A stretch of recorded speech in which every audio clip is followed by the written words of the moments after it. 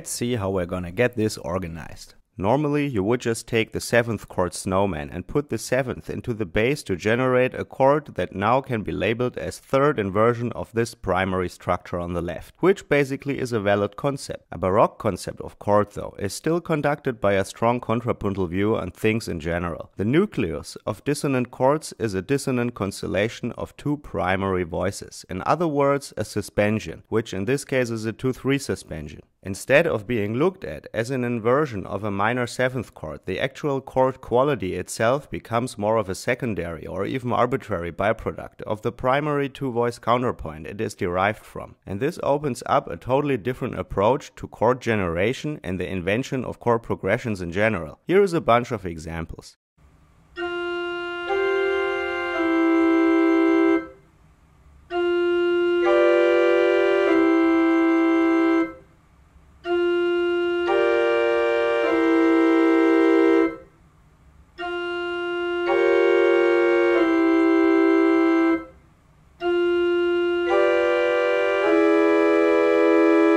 This approach will become a little more lucid as I will focus on three most common functional categories of 4/2 chords in general that should be differentiated. There is just one that makes up a dominant 7th chord, as it substantially contains the leading tone. The bass, though, should be seen as an alto clause, and those two clauses form the indicating tritone. So harmonically, this is a progression from the 3rd inversion dominant into the 1st inversion tonic, and that's definitely a good thing to know. Candidate number 2 could be memorized as the 4/2 chord that suspends the leading tone, so it sits on the 1st degree of the scale and resolves into the dominant. All the other 4/2 chords are, apart from their individual chord quality, somewhat of the same arbitrary nature, as they form a non-functional contrapuntal constellation that not necessarily, but very often occurs in sequences of varying length. And now a bunch of practical exercises on each of these situations. Let's begin with the golden middle. This candidate can be seen in the context of one of the most prominent Baroque opening gambits.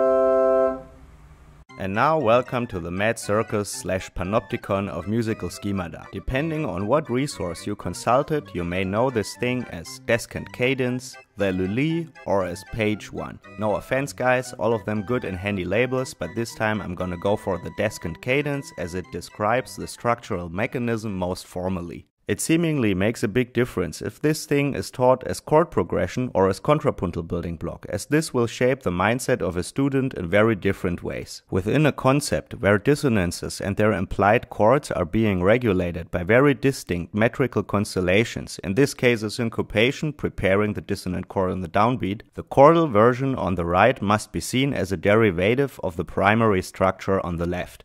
Although the chordal implications are absolutely crucial, I would generate them step by step from a two-voice counterpoint, like I did in the first place. I think that a focus on chordal presentations provokes a student's delimiting tendency to diminutions that are primarily drawn from the chordal concept, whilst a more contrapuntal concept triggers rather horizontal individualizations. In my opinion, both perspectives should interact, but as drawing an arpeggio pattern from a chord progression seems to be a no-brainer for most people, I normally focus on diminutions within the metrical boundaries of the syncopation.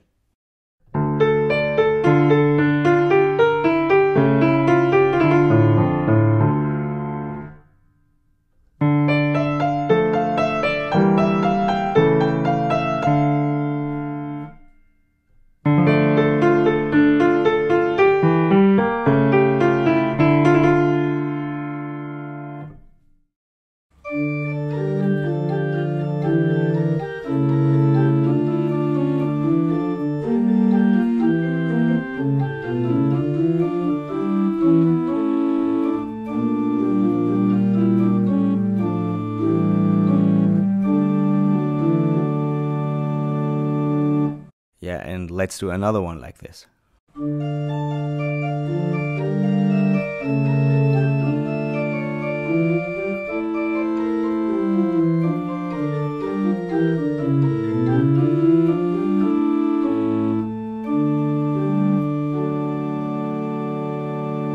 And at least one with complete score.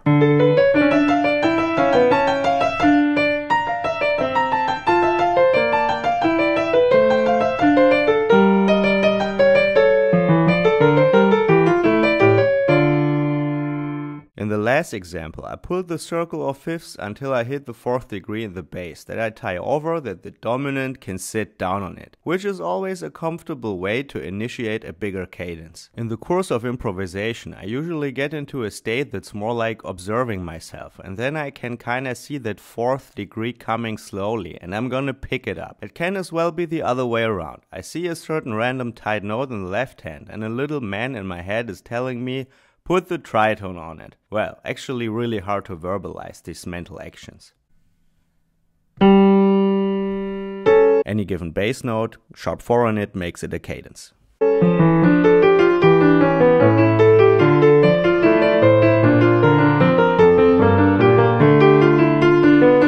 Again, and especially when modulating a fifth up.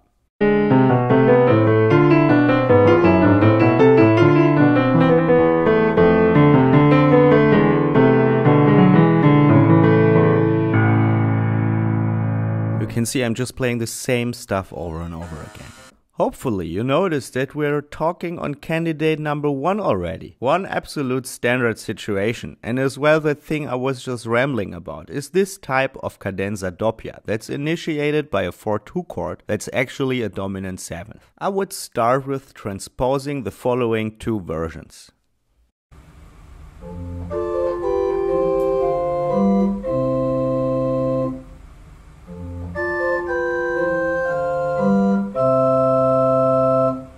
And now a modular exercise on this. This is a short partimento that exclusively trains this kind of cadence by drawing it through different keys. I recommend not to do the same position all the time, but try to flip voices when possible, which means just switching between those two here.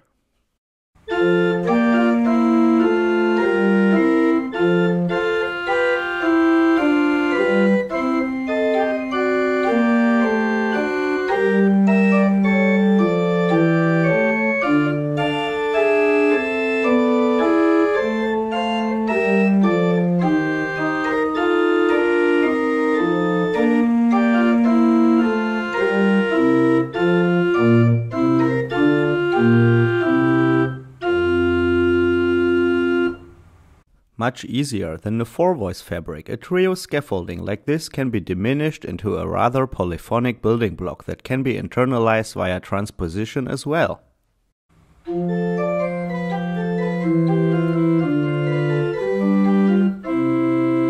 And of course with flipped voices.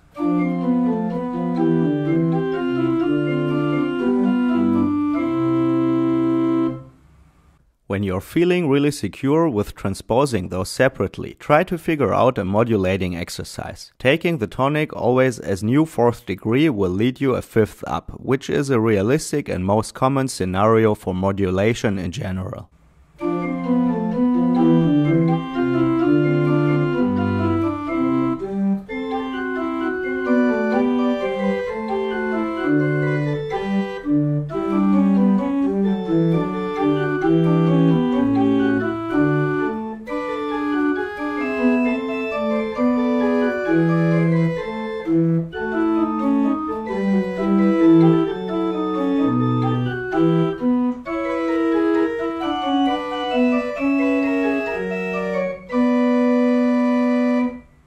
And now on the sequence of the tight bass. As far as I can see, it is definitely among the most common types of sequence. I'd be very interested in the outcome of a corpus study on this matter. Let's say within the repertoire that encompasses Bach's entire output. I bet the tight bass would be among the top 3. Why not simply asking the expert? What's the most common sequence in Bach's music? Alright, there isn't a definitive answer to what the most common sequence in Bach's music is, but one of the most recognizable and frequently used sequences is the Pachelbel canon and D chord progression. This chord progression is used in countless pieces of music across different genres and is also used by Bach in some of his works, such as the prelude in C major from the Well-Tempered Clavier. Oh really? I can't recall this. I guess we have to postpone this topic, so here's the 3 most important scaffoldings I recommend to transpose.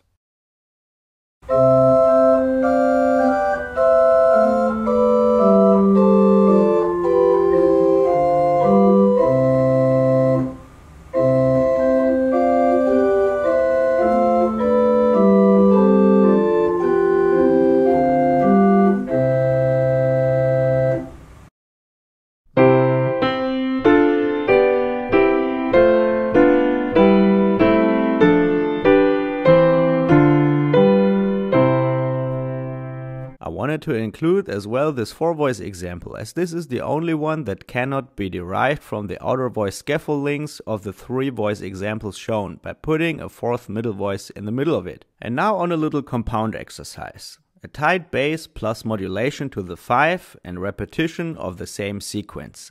This exercise becomes a little more demanding if you try to flip the upper voices on the second sequence, just like I'm gonna do now.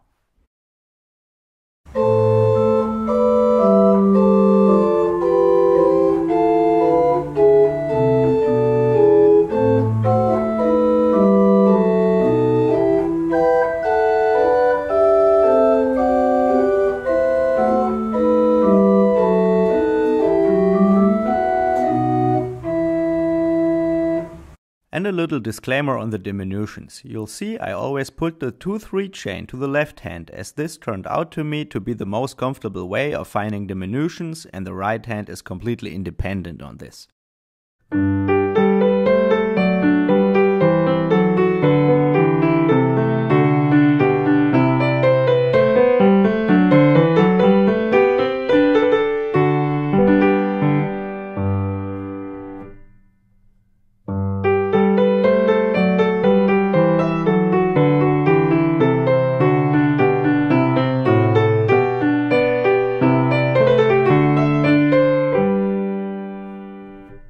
Allow me just one little comment on those two. Although sounding pretty similar, they are actually different due to the length of the sequence's melodic modules. I'd say the second one is a bit more refined and complex, and thus a little less redundant than the first one. Very interesting topic, by the way, but not the right time to discuss this now, because I'm having some more.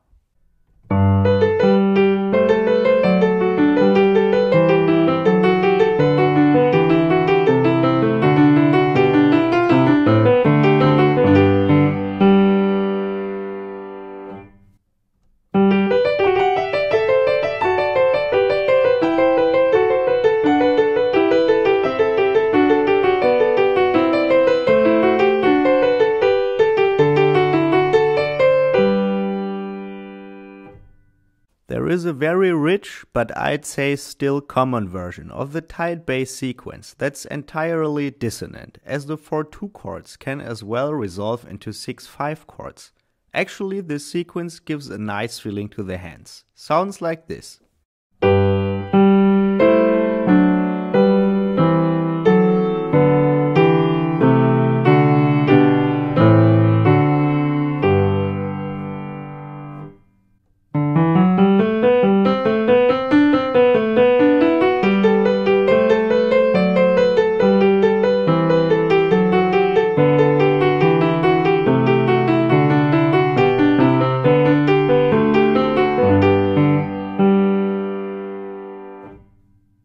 Phew, this was somehow an exhausting video. I hope it was at least a little helpful. Big shout out especially to my patrons, and if you're interested in a sheet with all examples shown in the video plus a little more instructive materials, consider to become one as well. Link probably in the description. Let's see what's going to happen next time.